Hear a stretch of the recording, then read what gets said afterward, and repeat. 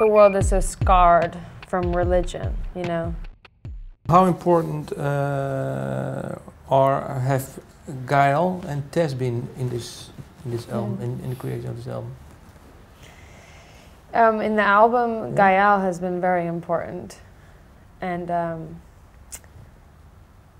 it's been very interesting and mysterious for us to work with such a virtuoso kind of musician who also has a lot of soul. It's been kind of indulgent in a way, I think, that the rapidity of our exploration process, you know, genres of music, it's like boundless.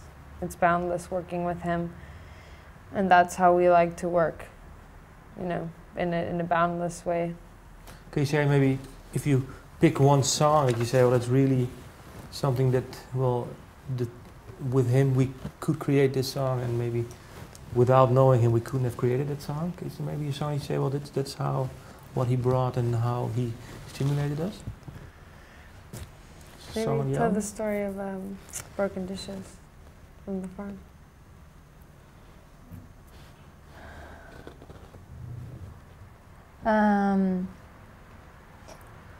The song Broken Dishes,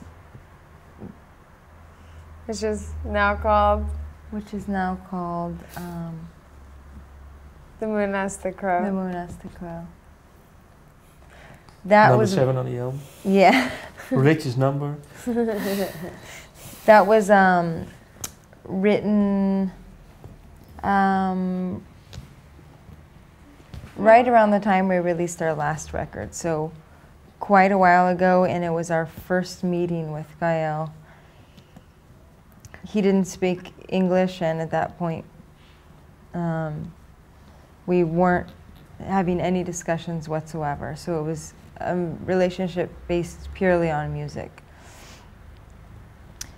And that song came out of, I guess, pure inspiration based on the collaboration between the three of us. And since then, the song has changed.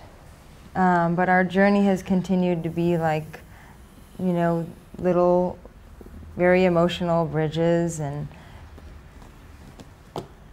many moments based on improvisation, which is, I think, pretty special and rare for us outside of just the two of us, you know, which has been our journey. Was it a big step for you to do this, to work with someone else and actually in the creating process, or was it something that you had to do? Well, it was very easy and natural. We just stumbled upon each other, but it was a big change, yeah, from being just really the two of us, and even more than just the studio. It's really like become a very family type of relationship, and every night on the road after we play, we, you know, make a lot of ruckus in the bathrooms of the venues. Like, turns into a long jam session. Yeah, all night, kind of every night. And his mother was with us on the road too in the past year. And she's a musician. She's a percussionist. Okay, so she actually and his cousin is also going to be playing drums with us. So he's actually from Reunion Island in the Indian Ocean, and there's a lot of sentiment, musical sentiment, and family celebration that is like that was very appealing to us and like natural. Familiar too. So it's like the equal amount of his family is actually on the road with us, you know. So it's kind of like two families that have come together. Okay, and well, you say the musical sentiment. What sort of musical sentiment can you describe? It's the you know, the party free, innocent, childish aspect of music. It comes from cultures where everyone sings and dances and plays an instrument and uses music to celebrate. I think we relate to that, having really different musical backgrounds, you know? Her, Sierra studying classical music, etc. And